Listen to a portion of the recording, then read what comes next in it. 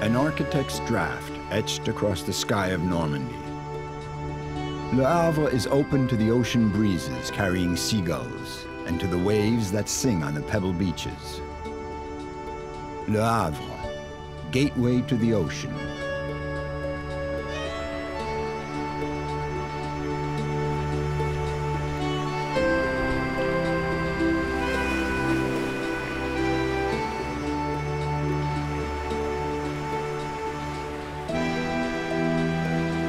For centuries now, boats have sailed past the jetties and out of the port, their prows reaching for the horizon, off to conquer the world.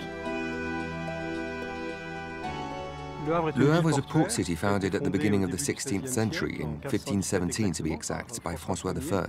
The king wanted a city on the Seine estuary to open the Kingdom of France to the New World, for that was the time of the great discoveries.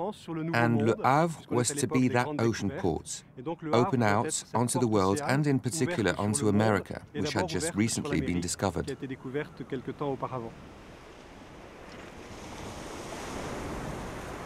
Although Le Havre cannot be compared to Rotterdam, Antwerp, or Hamburg, it is still one of Europe's foremost ports.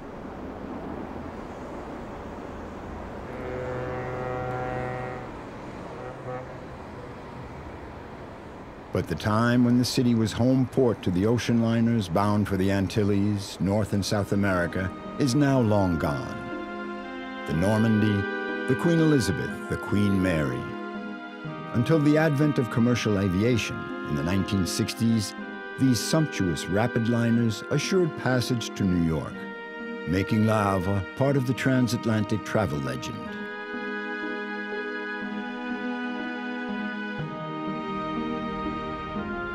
The bright, airy city we see today has nothing in common with the town that once welcomed those great ocean liners.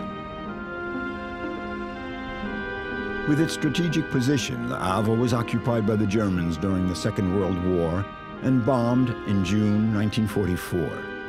In the deluge of fire and steel that rained down upon the city, 10,000 buildings were destroyed, another 10,000 damaged. Le Havre won the unenviable title of the most destroyed city of France. Now you know that a lot of cities that were bombarded during the war were reconstructed afterwards. Saint-Malo, Cologne in Germany, Warsaw, of course. They chose to restore their history and reconstruct the cities just as they'd been before. De Gaulle took the opposite tack concerning Le Havre, reasoning that we would usher in a new era.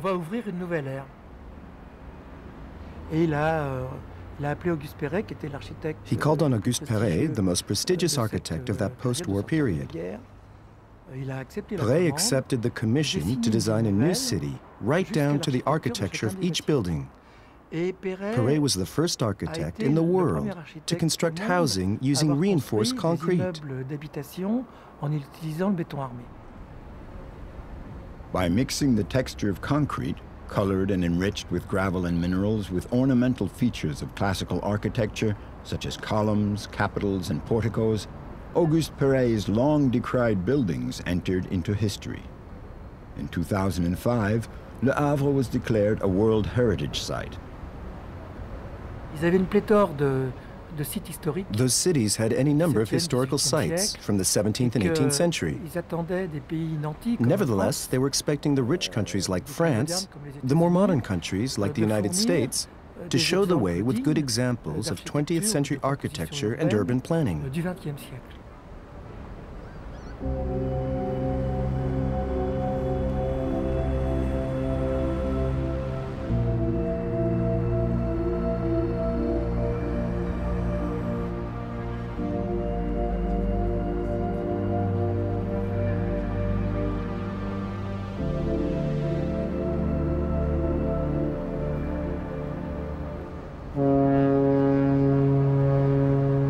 In the soft light of the setting sun, our boat slowly leaves the port.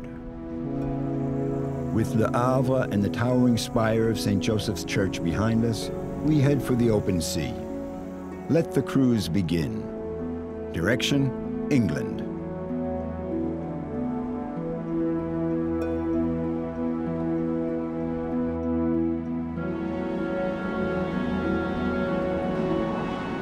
night, we cross the English Channel. In the early morning, we make our way into the port of Dover, escorted by a tugboat.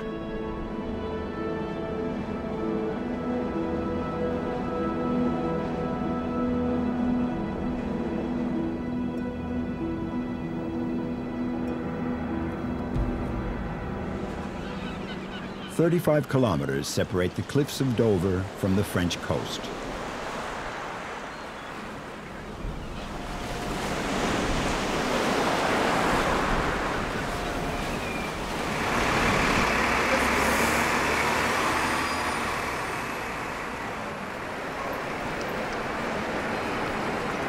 As soon as you set foot in this town, you can feel that Dover makes an effort to maintain its difference. A very British exoticism, surely a way of asserting that, in spite of the Channel Tunnel, England is still an island.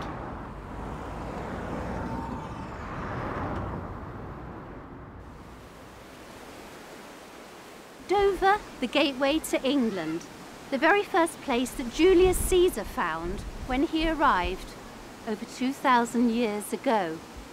And one of the first things they did was to make a safe harbour here in Dover. And they built a lighthouse, a pharos, up on the cliffs to navigate ships coming in from the sea.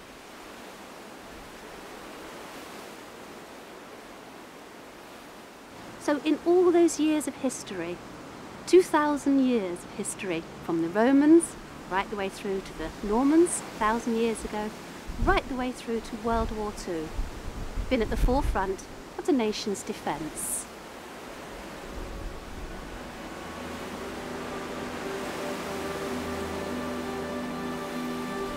The boat will remain docked in Dover all day, so without wasting any time, we decide to head for London.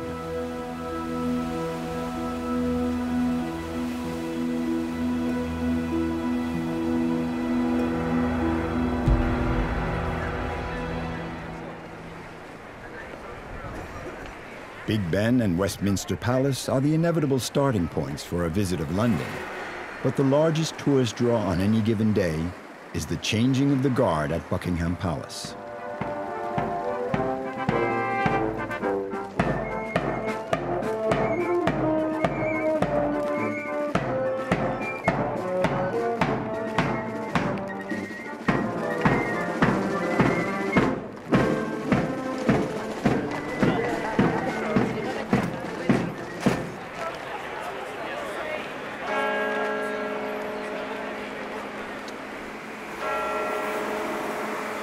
London likes contrasts. Respect for the monarchy and its traditions exists side by side with a certain sense of nonconformity.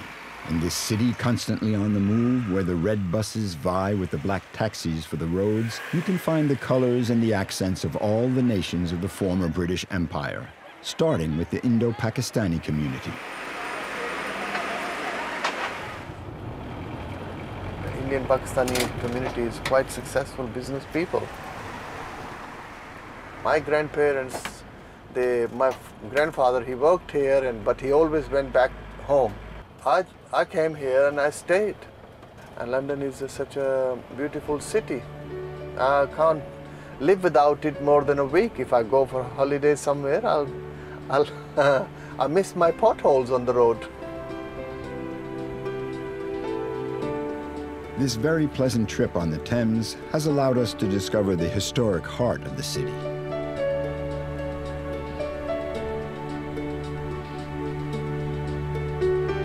One mustn't forget, however, that the sea is very close. Until the beginning of the 1950s, London was a very busy port, harboring ships from the four corners of the globe. Built at the end of the 19th century, Tower Bridge, one of the city's major symbols, is much more than a mere monument. The bridge that links the two neo-Gothic towers opens, allowing ships from the high seas to pass through.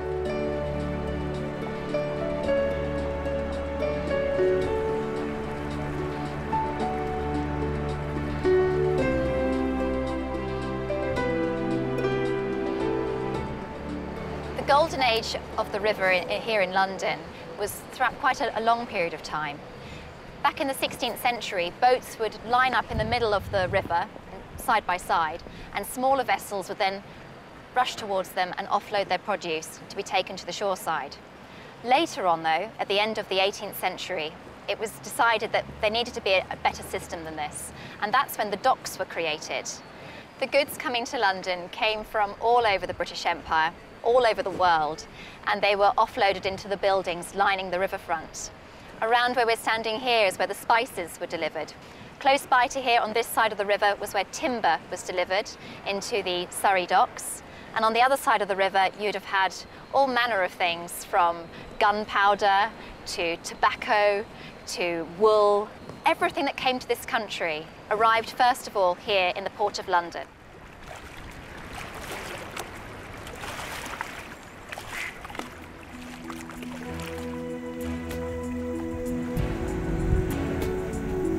Sailing along the old docks of London's port, we head towards Dover to get back to our boat.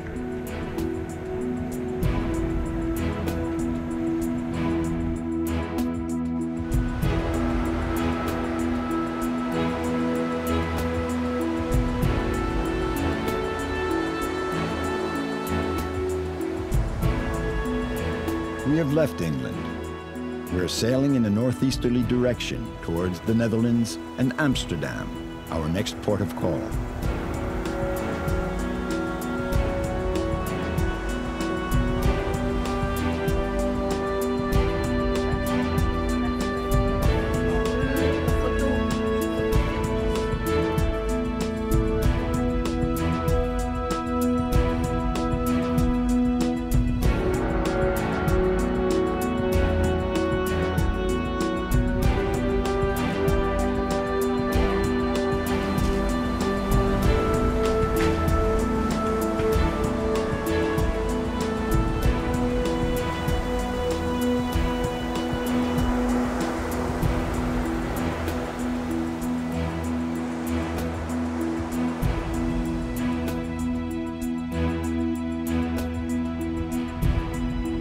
By early morning, our boat has reduced its speed. Leaving the open sea, we sail slowly inland along the canal that links the North Sea to Amsterdam.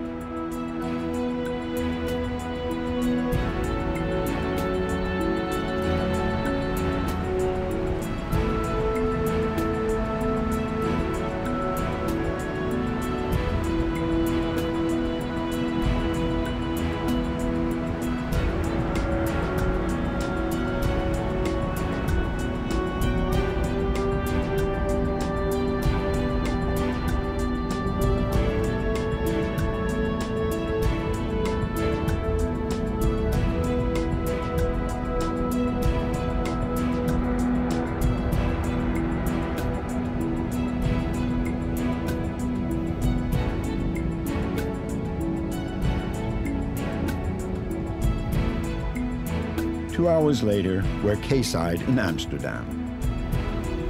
City of prestigious art, a major commercial and maritime power, Amsterdam, unlike Venice, to which it is often compared because of its canals, has cultivated over the centuries a certain art of simplicity.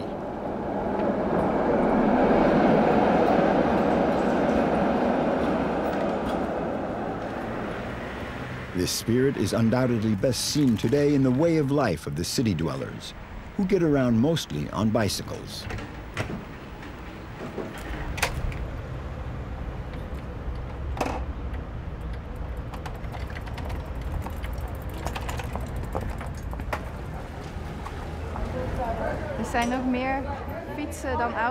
In Amsterdam, everything has been done to make cyclists comfortable.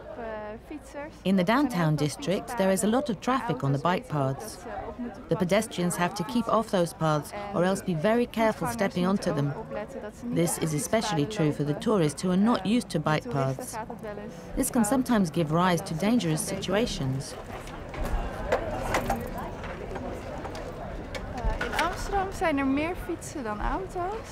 In Amsterdam, bicycles outnumber cars. The bicycle is very practical, whether for going to work, shopping, picking your children up at school.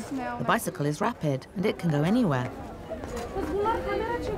Before becoming the bicycle city, Amsterdam was, and still is, a city of water.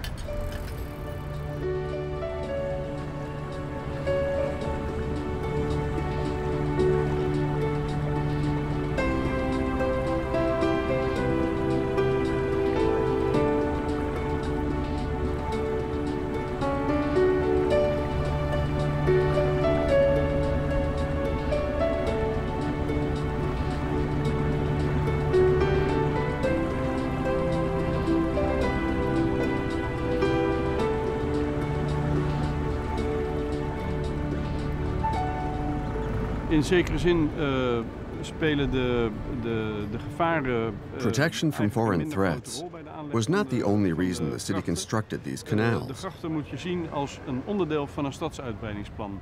Stad die extreem goed They were an verdedigd integral was. part of Hele the urban kleine planning. middeleeuwse stad was er, met een grote vestingwal waar niemand kon binnendringen en die aan de ene And kant dus aan even de in the zee Middle lag. Ages, En the men city heeft was gedacht, hoe already kunnen we nu very well met een protected on the minimum aan seaside ruimte by an voor een enormous verdedigingswal, dike. hoe kunnen we die stad even veilig No one voor de could get vijand, past that. maken, want die was er natuurlijk nog in de 17e eeuw. En tegelijkertijd heel leefbaar.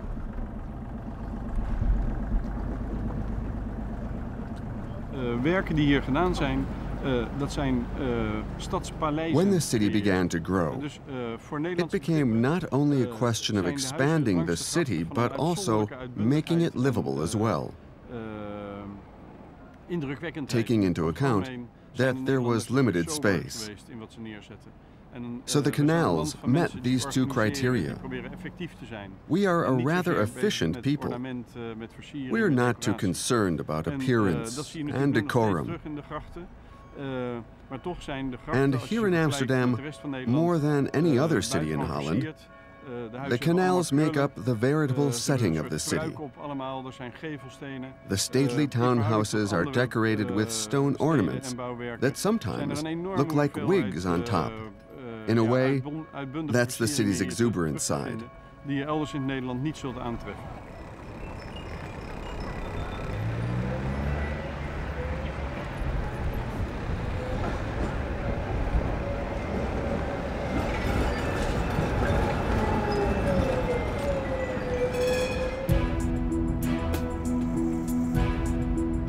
When the day is over, we're back sailing along the canal that links Amsterdam to the open sea.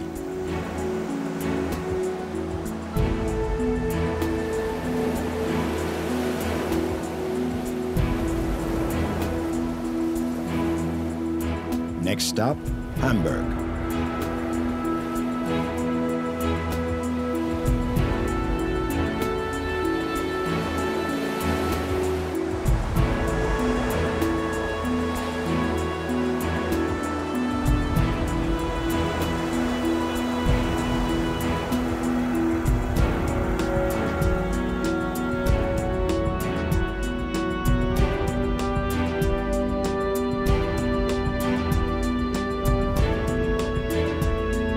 Once again, we leave the high seas. Penetrating the wide estuary of the Elbe, we sail up this great river. Hamburg, one of the largest ports in the world, is more than 100 kilometers inland.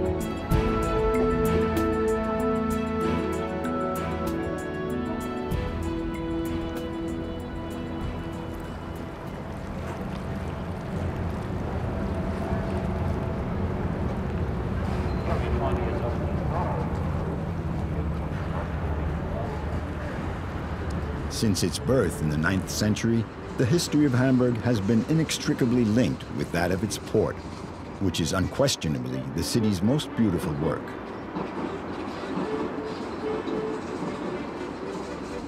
Away from the quays, Hamburg is a mosaic of modern buildings with imposing silhouettes like the City Hall, built at the end of the 19th century in the neo-Renaissance style.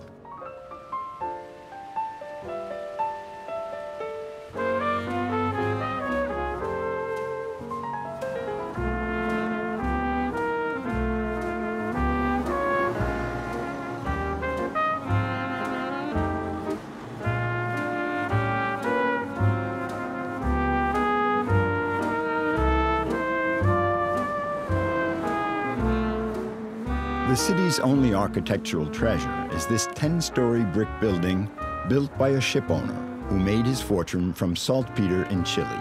Hence the building's name, Chile House. It's a magnificent example of German expressionist architecture of the 1920s. In Hamburg, all roads lead to the port, whose history was influenced by the city's membership in the Hanseatic League, which it joined in 1321. At the beginning, the Hanseatic League was a guild, or Hansa, of a few merchants established in cities of northern Germany. Later, it became an association of cities. More than 100 cities were members. 80 were directly involved, even though no contract had ever been formally signed among them. The Hanseatic League had a good number of partners. It was one of the largest economic associations of the Middle Ages for the north of Europe, but also for the south. The League had commercial ties with cities in France, like Bordeaux, but also in Spain, with Seville, for example, from which it imported olive oil.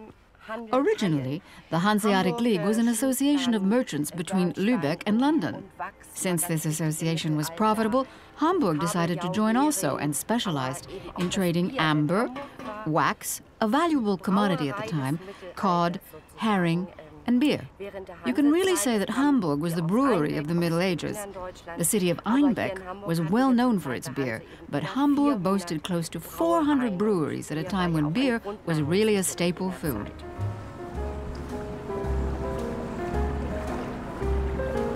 Not one edifice from the Middle Ages remains.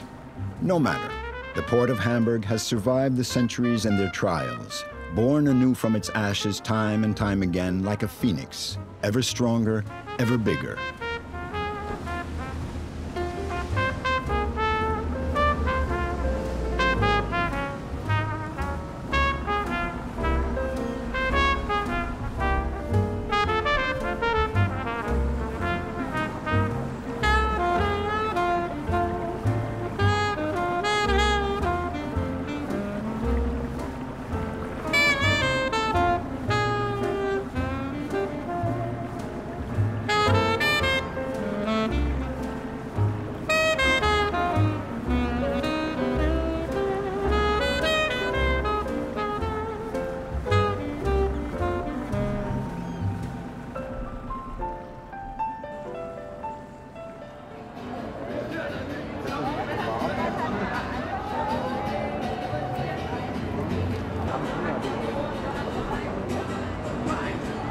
Once night falls in Hamburg, the city struts its stuff.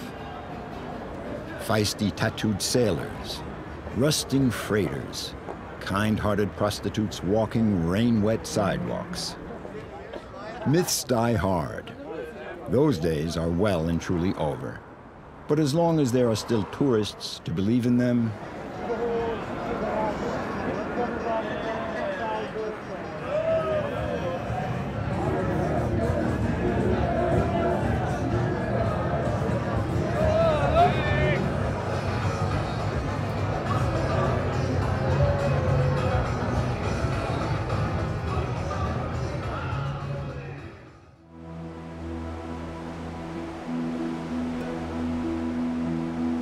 during the night, we leave Hamburg and head north for the Baltic Sea.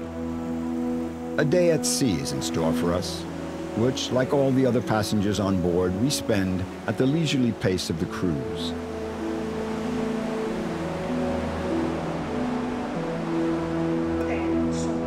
Les éléments de cette tactique. Les bateaux vikings sont des super aventures et ils font la fierté des Nords.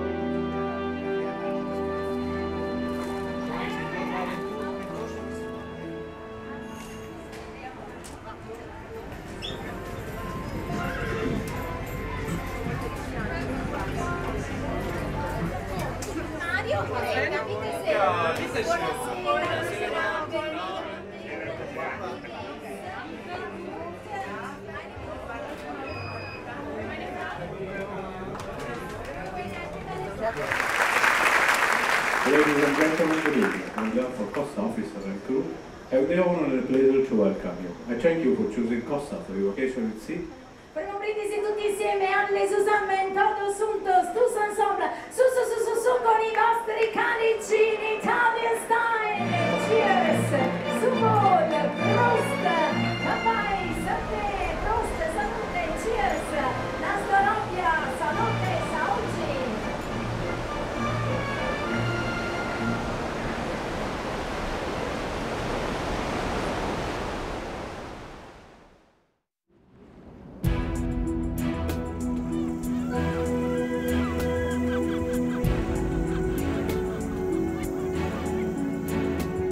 The next morning, we're approaching Copenhagen, capital of Denmark.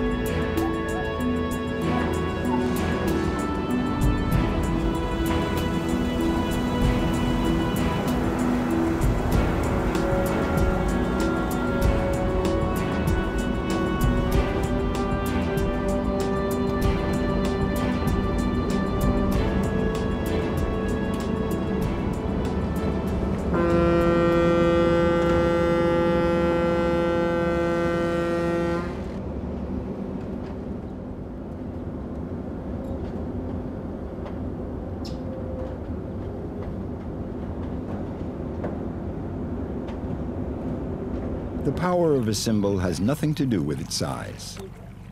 Copenhagen's Little Mermaid, a mere 125 centimeters, is as famous as the Statue of Liberty or the Eiffel Tower.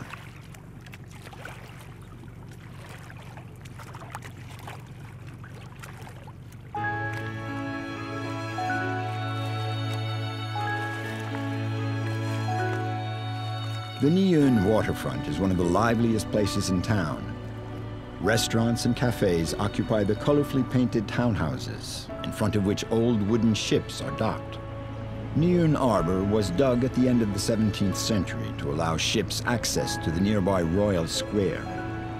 Warehouses, townhouses for merchants, and later inns for sailors have given the quays their present-day aspect. The entire history of Copenhagen, which means port of merchants, has been marked by maritime commerce since its founding in 1167.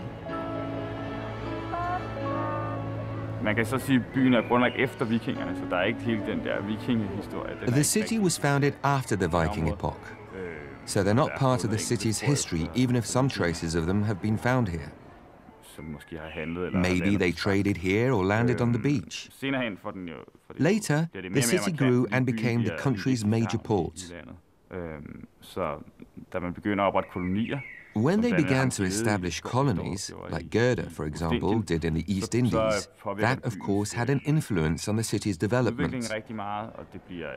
Many of the docks and lovely buildings owe their existence to the wealth generated by trade with the East and West Indies, but also by the slave trade, in which the Danes were actively involved.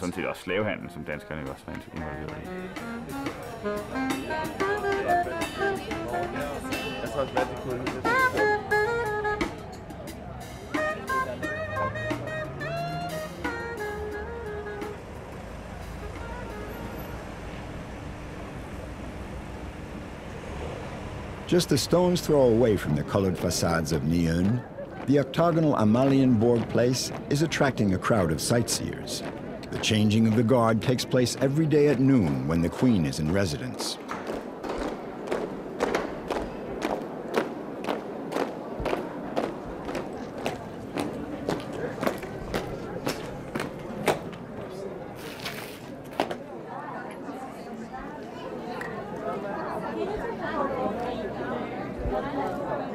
Churches, palaces, canals, parks, streets, lanes, quays, and harbors, down through the centuries, Copenhagen has continued to evolve. To demonstrate the city's lively, changing character, a wall of interactive images has been installed in the city center.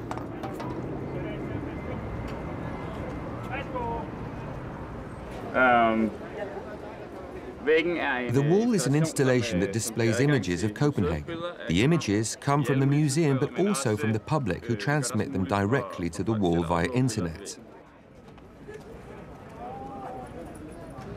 The interesting thing is that out of the 10,000 images, 2,000 come from the inhabitants. They depict not only the present-day city, but they're also a testimony of the city of yesteryear. Many of these images come from family albums.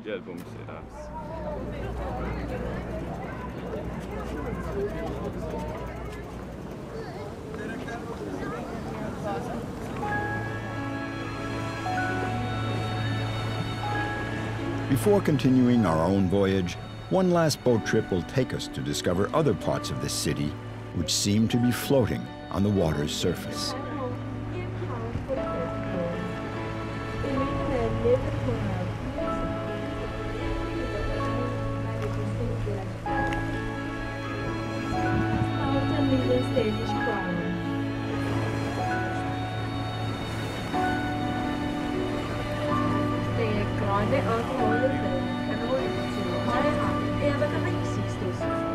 Copenhagen, a town where elegant vestiges from the past, like the KDM Dannebrog, the royal yacht launched in 1931, blend with new aesthetic innovations conceived by world-renowned architects. 1,000 square meters, 14 floors, Nikon Askilse Københavnsnøen og Veracruz, som åbnede i 2005 udvalg.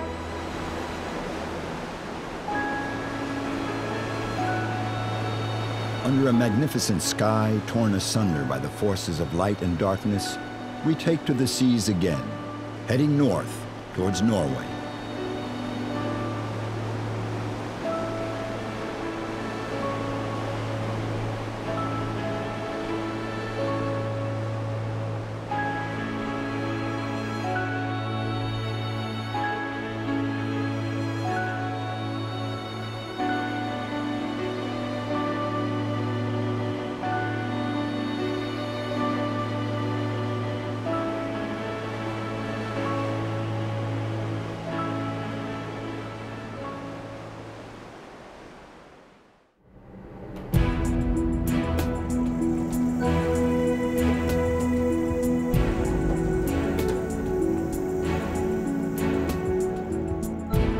The sun is playing hide and seek with the clouds as we slowly head up the 100-kilometer-long fjord that leads to Oslo.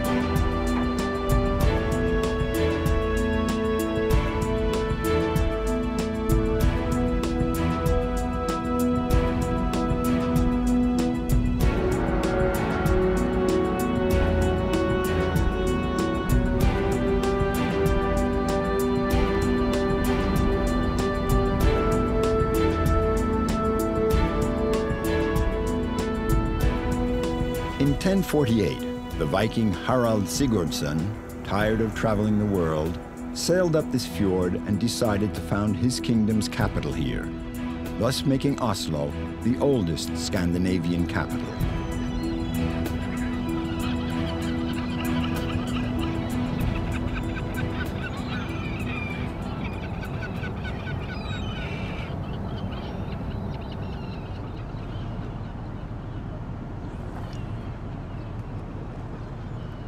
Until the 20th century, when the tenor of life in the country changed with the discovery of oil in the North Sea, the entire economy of Norway had been dependent on the sea.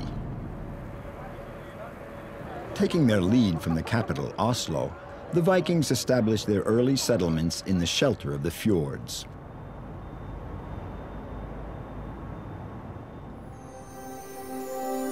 The lines of the Viking ships on exhibit at the Oslo Museum are so harmonious, so pure, so modern, that we might almost forget that they were built more than 1,000 years ago. Discovered at the end of the 19th century by farmers, these boats were used in funeral rites. Important members of the community were placed inside the boats, which were then buried under an earth tumulus.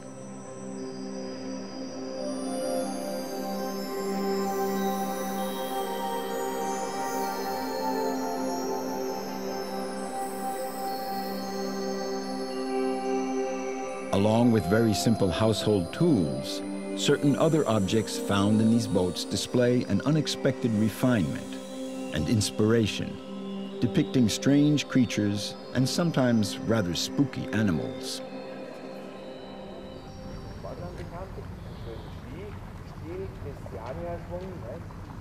In the 13th century, 200 years after it was founded by the Vikings, Oslo became the capital of the Kingdom of Norway. That is also the period when Akerhus, the massive fortress that overlooks the sea, was built.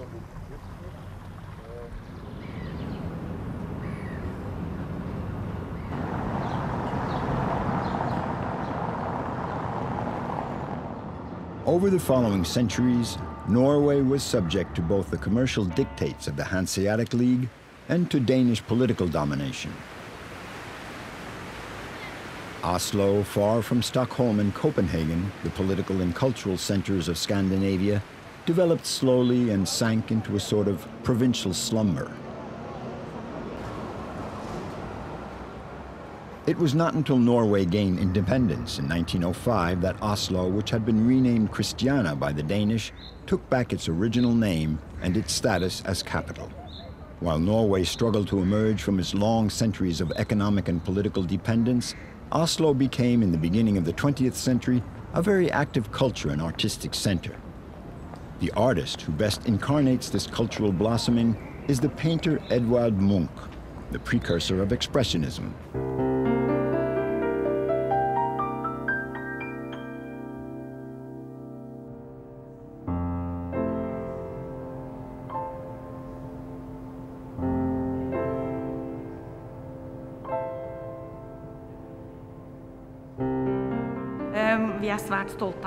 We're very proud of Munch. Edvard Munch lived at a time when there were many other well-known Norwegian artists. There were writers and the sculptor Gustav Vigeland. Munch willed all his work to the city of Oslo. The city has taken very good care of his work, and they're on exhibit at Oslo's Munch Museum. We're planning to build a new building near the Oslo fjord to house this museum, which is now situated in the city centre. Nothing has been officially decided yet, but we're very proud of his paintings and we're hoping to show them off to their best advantage.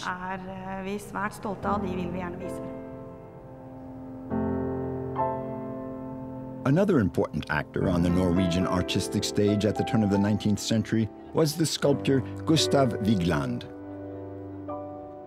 In the Frogner Park, Vigeland staged monumental statues.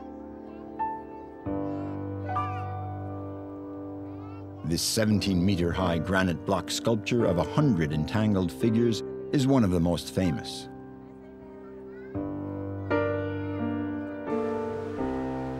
A stone god, a bronze colossus, children and adults, Vigeland's entire body of work is a hymn to life and human relationships.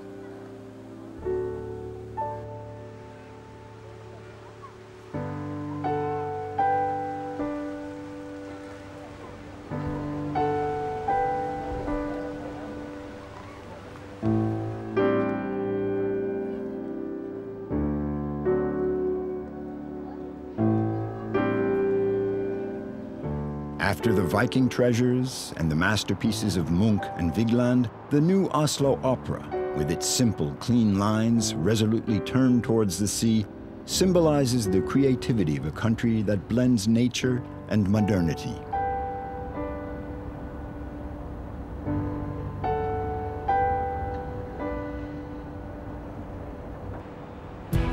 We have once more weighed anchor. Oslo disappears slowly in the foamy wake our boat is leaving on the surface of the fjord's deep waters.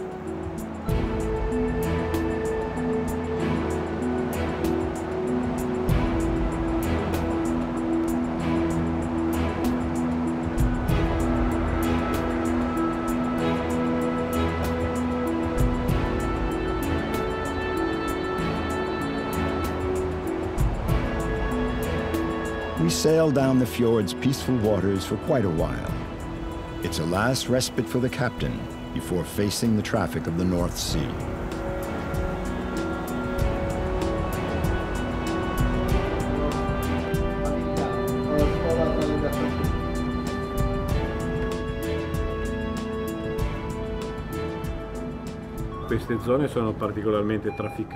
The traffic is particularly heavy in this area of the sea.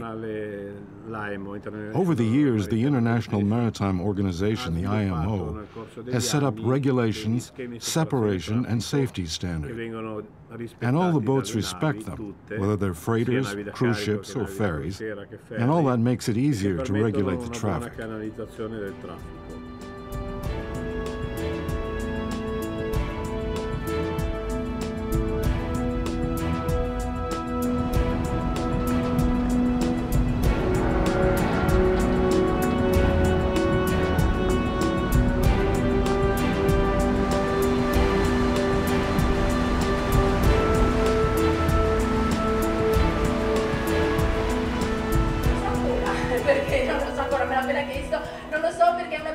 Sulle vendite, me lo dicono appena partiamo.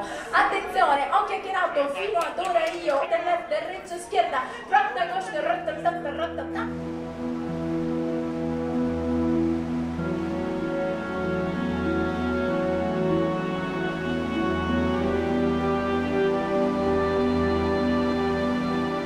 This is our last day at sea.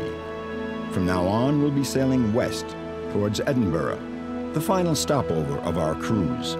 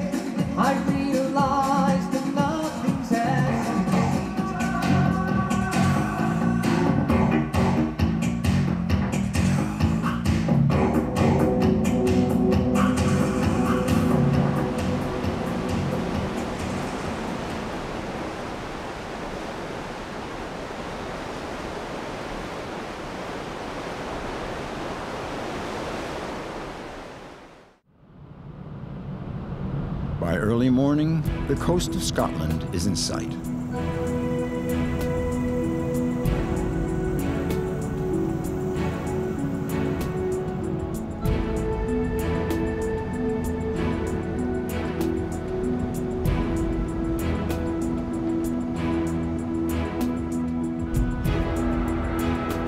We sail slowly eastwards through a labyrinth of rocky islets towards Leith, the port of the Scottish capital, Edinburgh.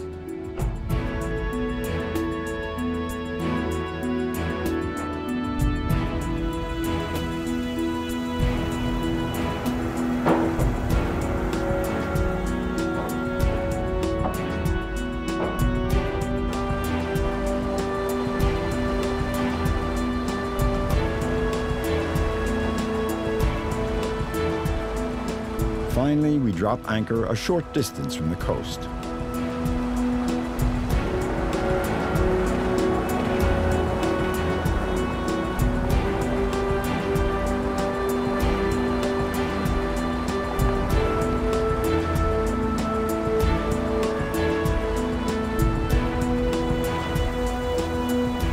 We arrive in Scotland aboard a small local boat, welcomed by the sound of bagpipes.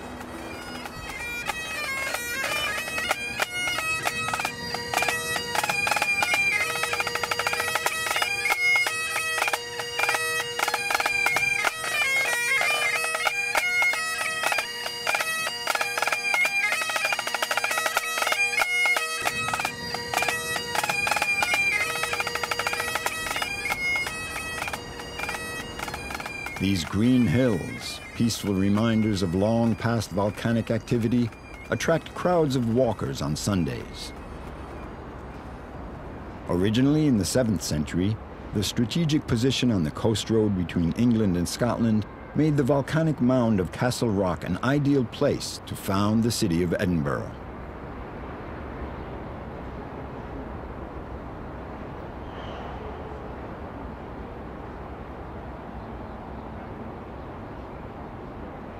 Originally, the power base of the Scottish kings was much further north, but gradually they began to move southwards, and they settled on Edinburgh because it had everything. It had the perfect place for a castle, for a fortress, and it also had access to the trading routes. And the sea, as you can see, is very, very close. So we were bringing in some wonderful products like the wine from Bordeaux, we were bringing in oranges from Spain, timber from Russia, all sorts of goods were flooding into Edinburgh, and it helped to make Edinburgh quite a wealthy place actually. So if you wanted to buy something special, this was the place to come.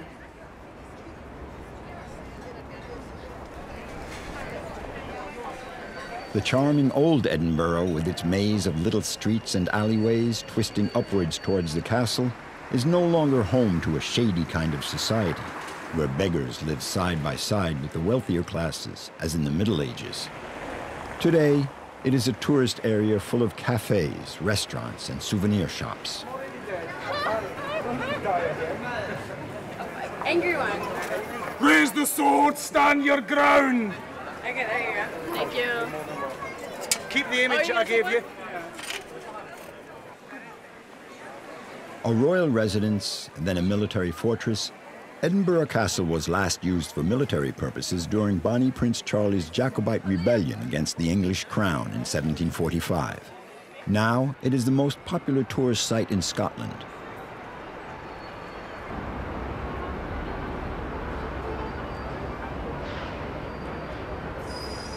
Later on, during the 1700s, they decided to develop the land down here, the new town.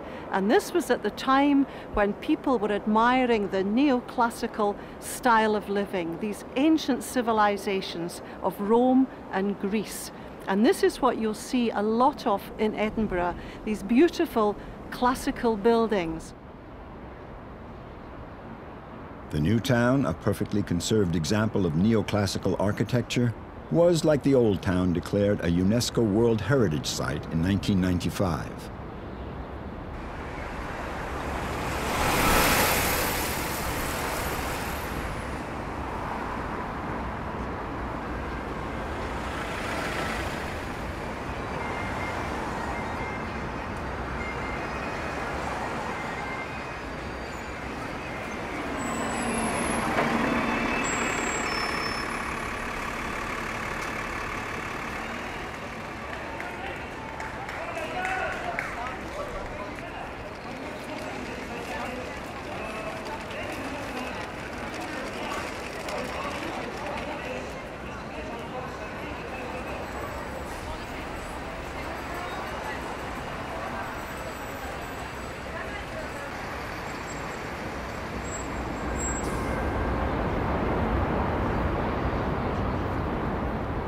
After Le Havre, London, Amsterdam, Copenhagen, Hamburg, and Oslo, our voyage to the most beautiful capitals of Northern Europe ends in Edinburgh.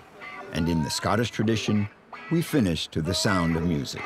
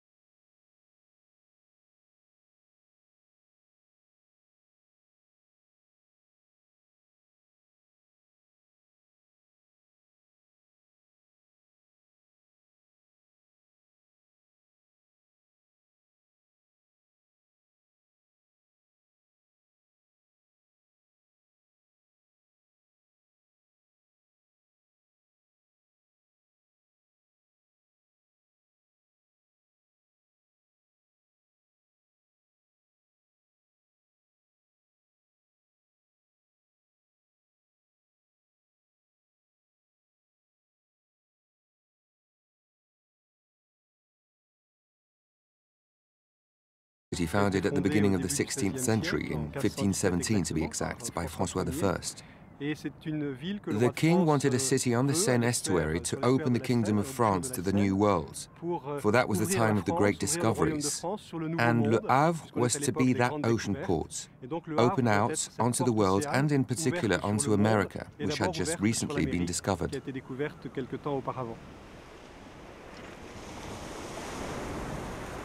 Although Le Havre cannot be compared to Rotterdam, Antwerp, or Hamburg, it is still one of Europe's foremost ports.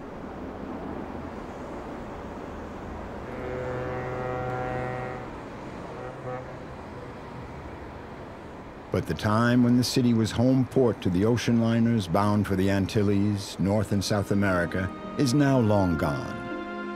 The Normandy, the Queen Elizabeth, the Queen Mary. Until the advent of commercial aviation in the 1960s, these sumptuous rapid liners assured passage to New York, making Le Havre part of the transatlantic travel legend.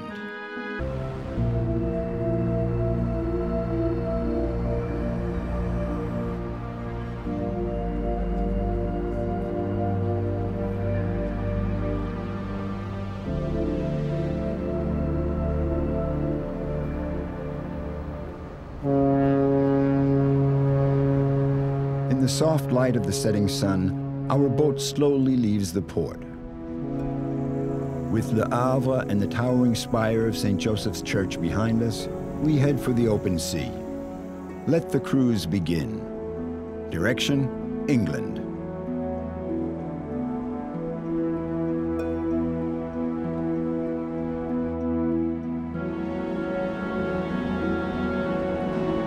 During the night, we cross the English Channel. In the early morning, we make our way into the port of Dover, escorted by a tugboat.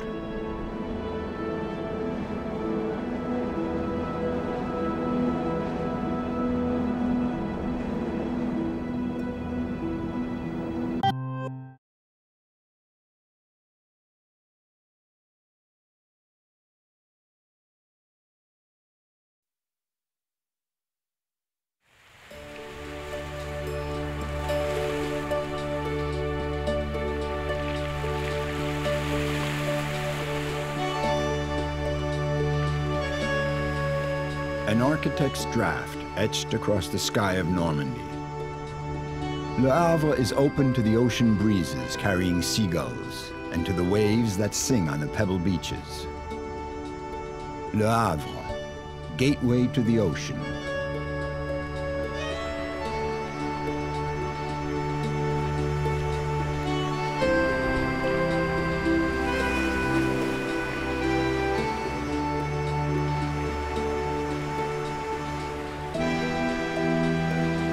For centuries now, boats have sailed past the jetties and out of the port, their prows reaching for the horizon, off to conquer the world. Le Havre was a port city. He called on Auguste Perret, the most prestigious architect of that post-war period. Perret accepted the commission to design a new city, right down to the architecture of each building. Perret was the first architect in the world to construct housing using reinforced concrete. By mixing the texture of concrete, colored and enriched with gravel and minerals, with ornamental features of classical architecture, such as columns, capitals, and porticos, Auguste Perret's long-decried buildings entered into history. In 2005, Le Havre was declared a World Heritage Site. Those cities had any number of historical sites from the 17th and 18th century. Nevertheless, they were expecting the rich countries like France, the more modern countries like the United States, to show the way with good examples of 20th century architecture and urban planning.